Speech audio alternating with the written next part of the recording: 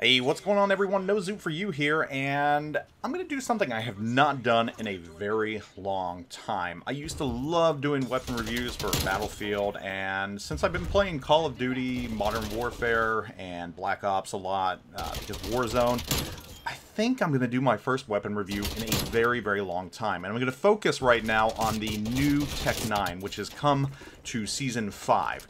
Now, the Tec-9 is an SMG, it's semi-automatic, and right now it has become one of the best SMGs out there for not only Black Ops, but Warzone. And right now I'm going to focus on a sub-level 30 loadout.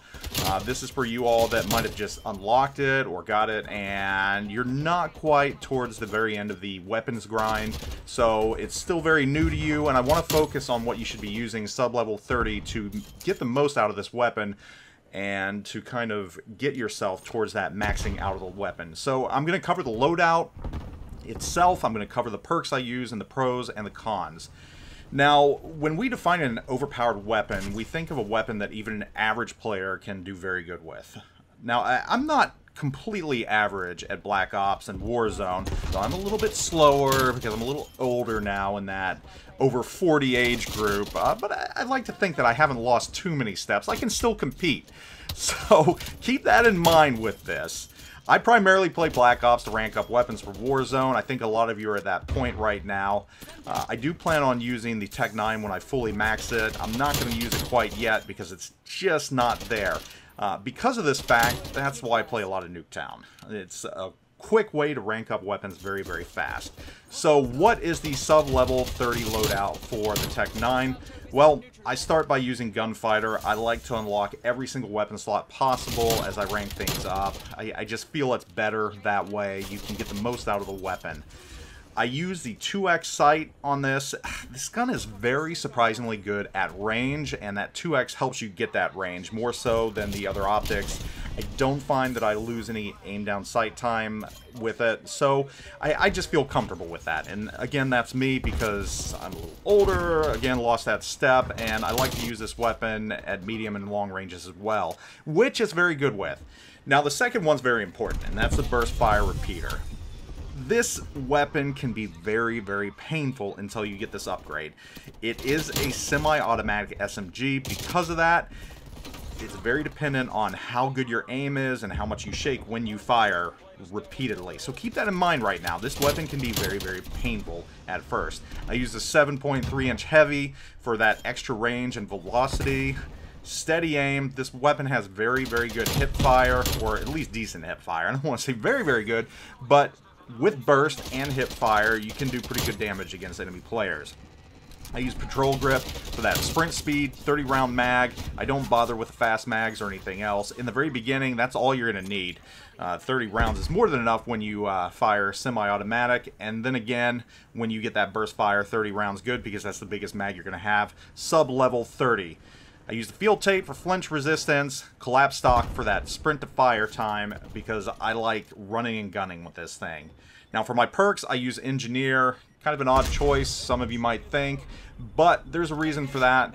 I also run the care package. I like running care package on smaller maps where you might not have enough time to get the bigger things like gunships or anything like that. So that engineer gives you the chance to reroll crates, and this round actually, it worked to my advantage. I was able to get something very nice. I use assassin, that's just kind of a throwaway, and then gung-ho, once again, because I like to run and gun with this weapon. So let's talk about the cons of this weapon, the Tec-9. This weapon is very, very painful until you unlock the burst mode. It can be challenging for players that don't have steady hands. It can be challenging for players that aren't more run and gun and can do things on the fly. So keep that in mind with the Tec-9. It also starts off with a pretty smallish mag, but that really doesn't matter because, again, it's a semi-automatic SMG until you unlock that burst mode. And really, those are the only cons that I can think of right now.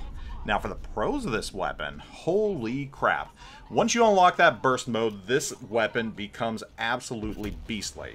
And again, I'm working towards that fully maxed, full automatic version of the Tec-9, which you have probably run into an awful lot right now. That thing is absolutely disgusting. Tec-9 has decent hipfire. You're able to take out some enemies with 2 bursts if you got good aim. It's very good for running and gunning. It's got decent time to kill. It's pretty powerful for an SMG, and it's got good range, especially when you slap that 2-time scope on there. So you can get your long shots with this thing. I mean, overall, guys, this weapon's good. This weapon might be a tad OP, and that's not even a fully maxed Tec-9. I mean, once you fully max out this thing is going to hum. So this is the sub-level 30 loadout you want to go with. Even when it's not fully maxed, this weapon is absolutely beastie. It's probably a little on the overpowered side. It's kind of up there with the Otis right now. I know a lot of players are using this for meta, along with the Otis. Bullfrog's still good, but for Warzone, this is definitely going to be a go-to. Guys, that's my quick review on the Tec-9. Let me know what you think of it. Hope you all are doing wonderful. Take it easy. Zoop out.